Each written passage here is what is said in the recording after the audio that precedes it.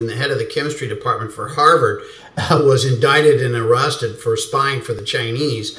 Part of what he was doing was not reporting $50,000 a month that he was receiving for China, while he was still getting grants from the United States government to work on classified programs.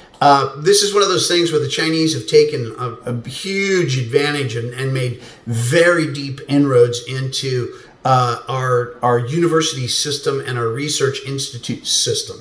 And those two things are closely interrelated as industries.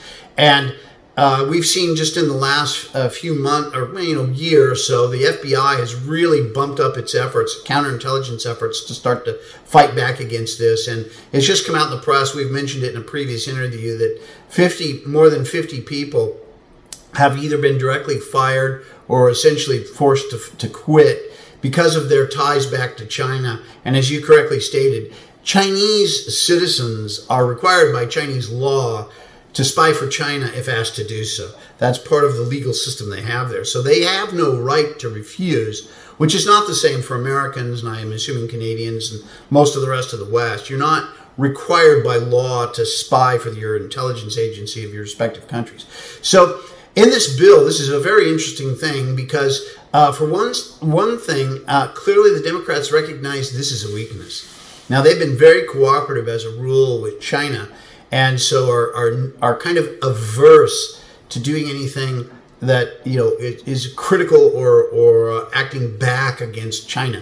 So clearly they view this as a weakness, and the reason I say that is because the bill that is now being floated by the Senate is bipartisan. So that's a big deal, and what they're trying to do is crack down on this theft of intellectual property.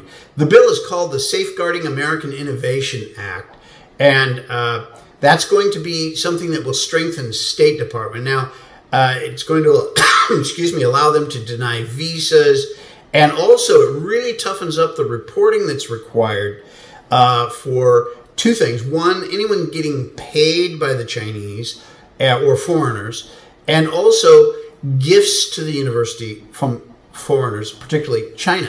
And this is one of the things that I've repeatedly pointed out as a perfect example of why this is such a problem. In all of the COVID-19 reporting, we've seen China spin this every way they can to cover their culpability in this whole thing. And one of the things that they've done is they've used universities where they've given huge gifts and have people on the board of directors or board of regents, whatever they're called at these universities or institutes.